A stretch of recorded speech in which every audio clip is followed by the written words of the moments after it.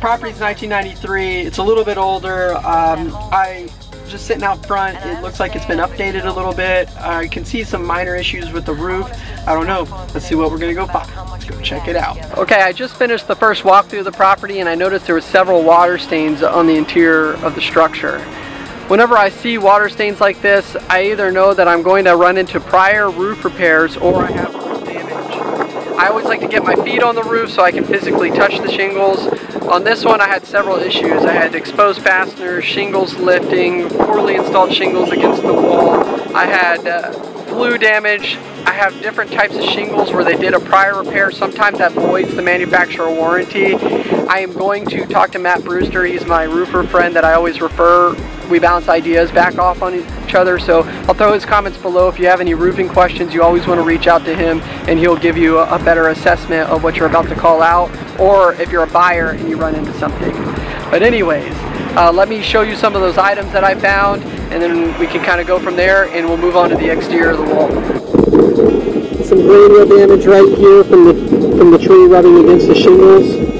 We have some shingle damage here from whenever the tree used to touch the roof, and we actually have an exposed fastener. This will lead to a roof leak in the future. We have some more tree related damage too on the ridge here.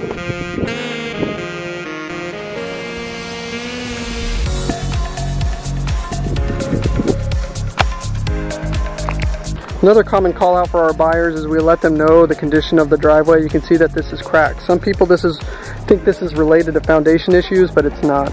Coming around the corner, I noticed there was a small crack in the slab right here. Then I started noticing there was several patches around the structure. So right here, and then a few feet down right here, and then a few feet down right here. Normally, this is all related to foundation repair. So I asked the homeowner how long ago this happened, and he let me know it was only a few months old. So the foundation is performing adequately today. Copper is no longer allowed to transport gas.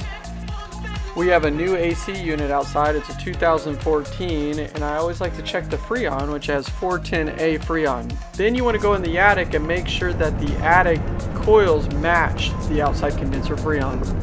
Head around the corner, I noticed there was a unique bow around the end of the siding. I found out later that this siding tends to do that when there's an excessive amount of water penetration. And the water penetration comes from points like this and around like the top of the panel box, and you can see how these panel boxes are sitting sideways and loose. This is a lot of defects from water. The rust in the cabinet comes from water too as well. You can even see underneath the service meter it's pulled loose too. You want your house to be 100% watertight to help prevent any damage to the structure.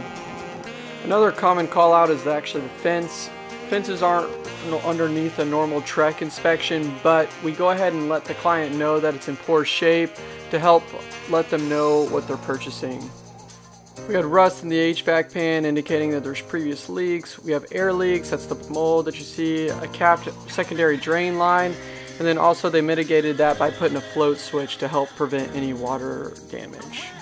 Another common call out is rodent damage. This is not related to a Trek inspection. We do this to help let the clients know that we saw rodents, but from my understanding they like to chew on the refrigeration lines and the drain lines trying to get to the moisture behind there. Again, I'm not a rodent inspector. It's a whole separate license, a whole separate field. I'm just kind of going off what I see on an average day basis.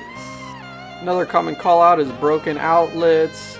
We also have water penetration around some of the windows, water underneath sinks where the plumbing is leaking, loose toilets. Another find always are the loose fans. Always find loose fans. I know that video is a little bit different. It was because there was a lot of people inside and I didn't really want to bother them while I was shooting the video, so I just did some voiceovers. But that pretty much concludes property. I'd actually say that's actually close to average, maybe. I don't know, every property is different. But that's Chris with Day Action. If you have any home inspection questions, please give us a call, and always please like and share the videos. Thanks guys, bye.